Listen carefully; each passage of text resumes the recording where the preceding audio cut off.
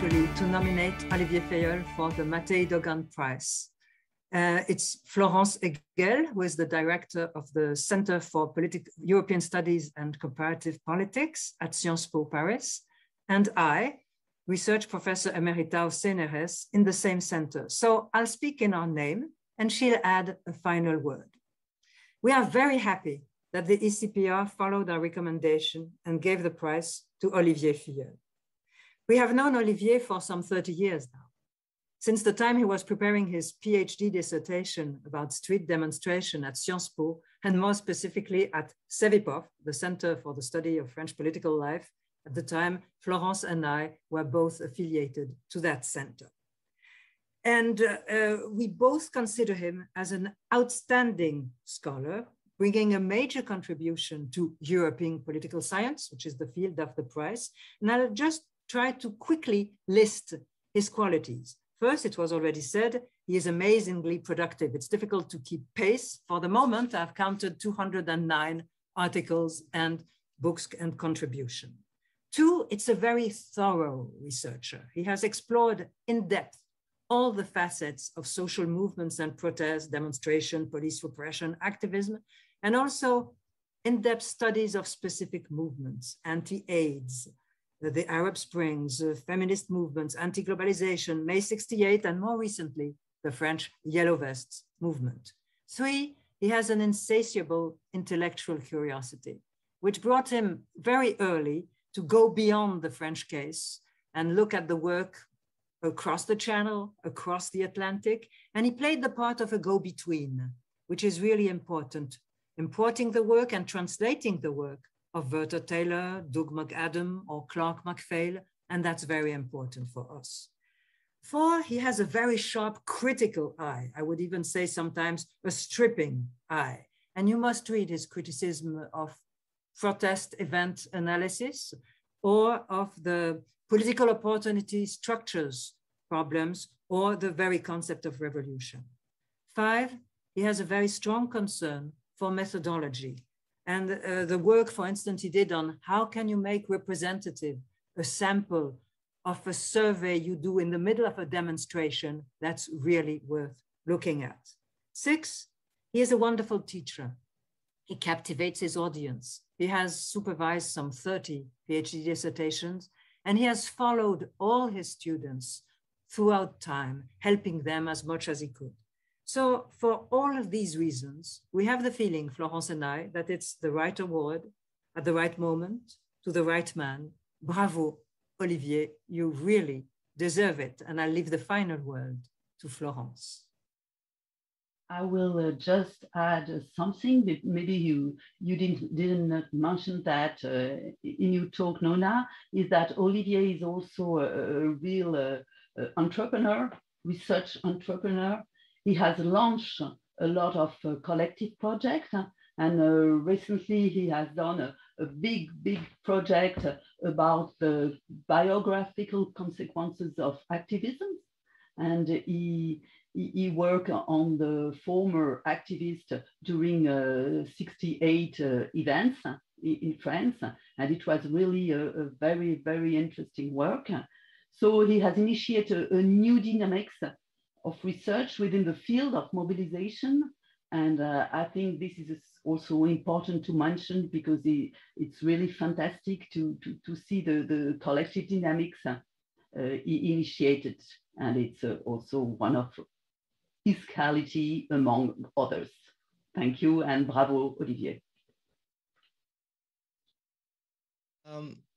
I would first like to express my gratitude to the ECPR and its members for awarding me this prize.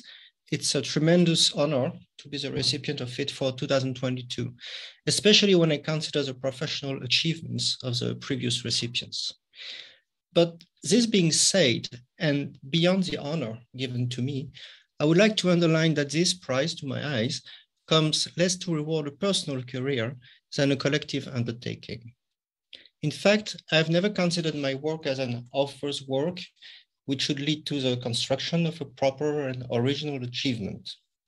On the contrary, I've always thought and continue to think that a political sociology anchored in the thickness of reality and thus in the collection and processing of rich empirical data could only be achieved through collective undertakings, whether they take the form of intellectual exchanges within a research community or of direct collaborations in research projects, for example, or co-writing.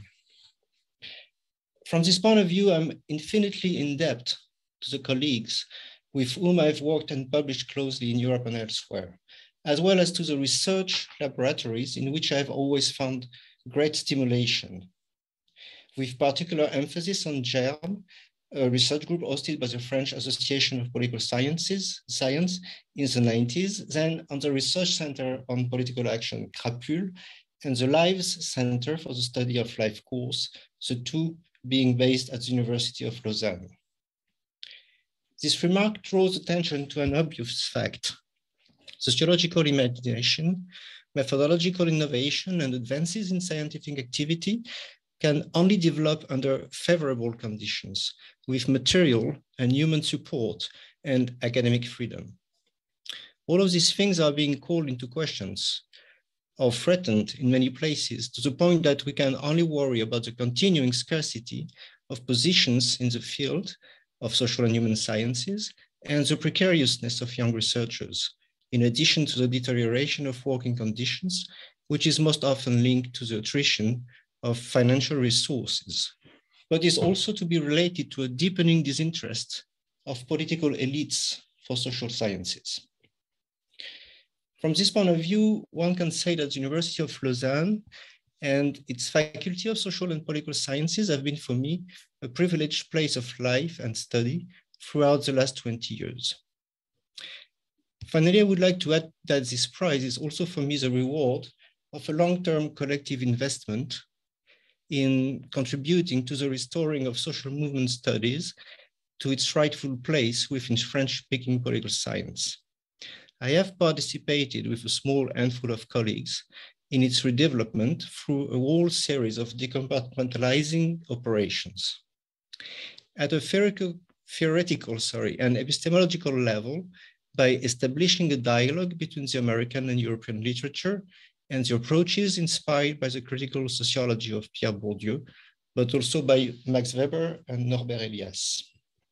But also by making the rich legacy of symbolic interactionism serve the analysis of political mobilizations while enriching it with new statistical methods.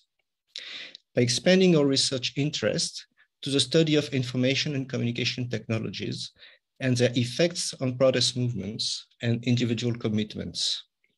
Regarding this point, I can only feel very grateful to my colleagues at the LIVES Center in Lausanne, who helped me tremendously to collect and analyze big data from the activity on virtual social networks like Facebook, and also to use sequence analyzing in order to bring time as a variable in the study of activist lives.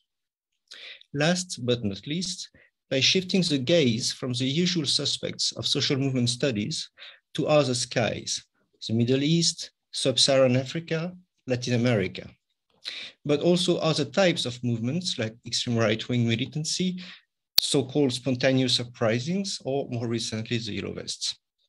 And finally, other types of modes of action, first and foremost, more or less discrete resistances to authority, and at the other end of the spectrum, revolutionary phenomena. There are still a lot of dead angles and shortcomings in social movement analysis. It will be to the young generation to reduce it and help to a better understanding of political activism and social movements' trajectories. Considering the increasing interest in these questions and the very high quality of research produced recently in the field by young scholars, I can only be optimistic about the future of our social movement community in Europe. And I end here. And again, thank you for awarding me this prize.